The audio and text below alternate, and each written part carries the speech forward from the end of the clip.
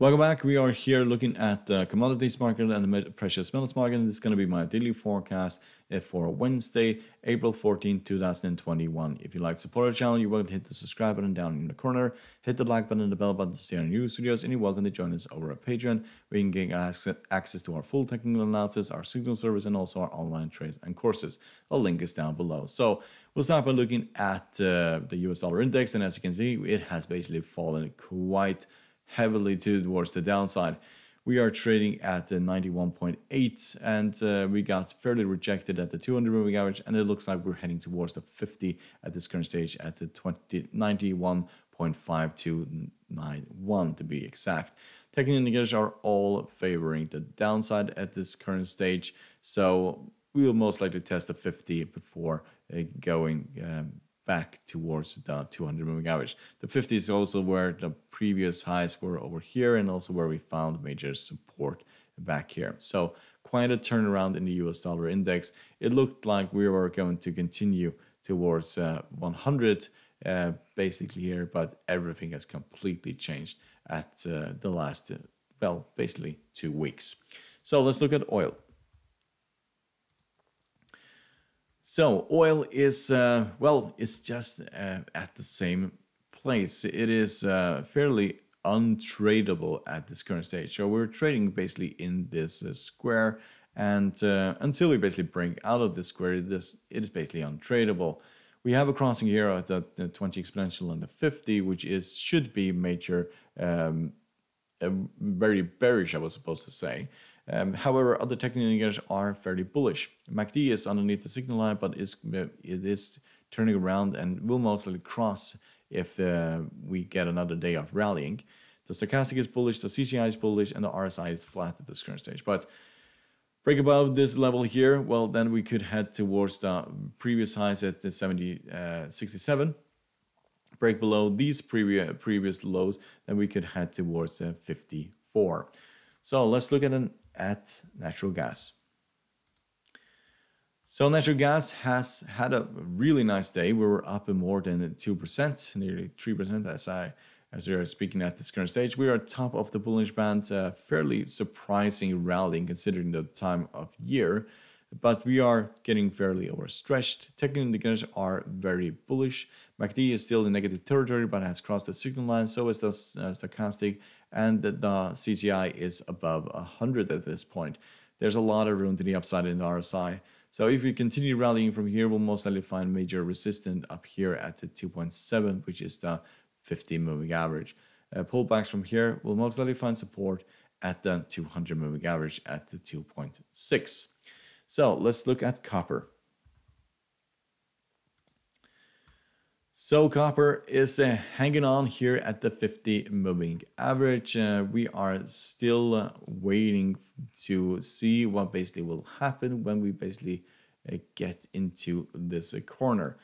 We can see that we have a upward trend line, that basically a downward trend line here, and basically an upward trend line here, and we are most likely going to head in towards this corner, and then we're either going to have a breakout to the upside towards the previous highs here, or towards the downside.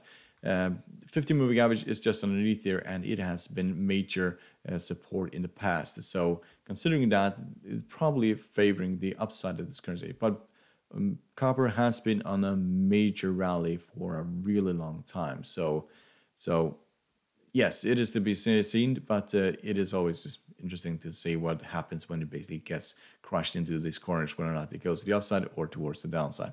Technical indicators are fairly mixed. MACD is bearish, stochastic is bearish, CCI is becoming bullish, and the RSI is flat at this current stage. So let's look at gold. So gold looked dreadful in the beginning of this trading session, and then it completely turned around. So we're heading back towards the 50 moving average, which is at 1755. Technical indicators are all, well, very mixed. MACD is bullish, stochastic is bearish, the CCI is actually bullish, and the RSI is very flat at this current stage. Break above the 50 moving average, opens the door to 1800 and also 1850. Break below here, opens the bottom of the bullish band at 1700. So let's look at silver. So silver was even more bullish today. We broke above the 20 exponential moving average. Technical indicators are all turning it around and favoring the upside at this point. If you get another green candlestick here tomorrow, we could head towards the 50 moving average at $26. Break below the 200 moving average opens the door to these previous lows at $23. So let's look at platinum. So as you can see, we have basically hit the top of the Bollinger Band here a few trading days ago, and since then we are basically falling back towards support, which usually is the very bottom of the Bollinger Band. At this current stage, it's around 11.30.38. Technical indicators are very bearish at this point indeed. Break below these previous levels here, well, that could open the door to 1100.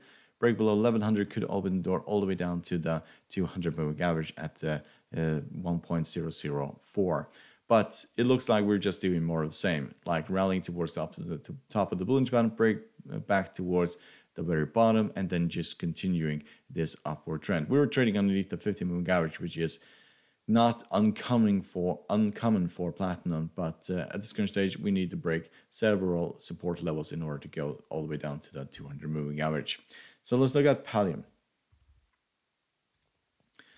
So palladium continues to test these previous levels here. We have tested it around basically 7 times, and we have not managed to break above that. So at this current stage, technical indicators are very bullish, but pullbacks towards the 20 exponential, that should be quite supportive. If we manage to take out these previous levels here, then we could head towards 2750. So let's look at aluminium. So aluminium is getting to the top of this range, and usually what happens after that is basically pulls back towards the middle of the Bollinger Band, which is at 22.27 at this current stage.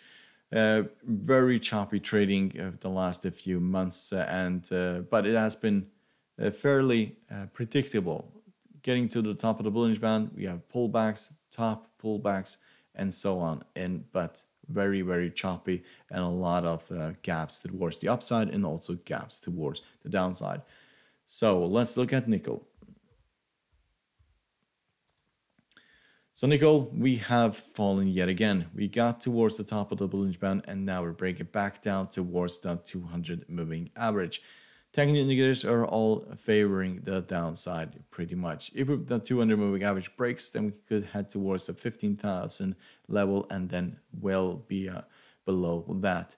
Rallies from here most likely find a major support resistance at the top of the Bollinger Band at 16,662, or the 50 moving average just above at 17,225. So let's look at sugar. So as you can see, we are trading just above the 20 exponential, but it looks just more of the same. We're just not breaking significantly above the 20 exponential. Technical indicators are fairly bullish at this point, but breakdowns from here will most likely find major support down at the 200 moving average.